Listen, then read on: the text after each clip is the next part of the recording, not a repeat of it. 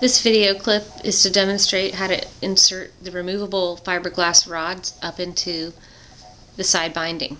You can see we've used black thread here for demonstration. You take your fiberglass rod and you're going to file the end of it, giving it a smooth edge. Then you're going to take a lighter and sear it.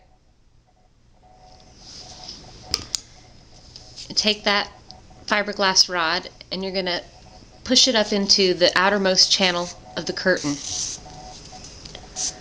Once you've pushed it all the way up, you want to leave about a 1-inch gap at the end, so cut it with anticipation of that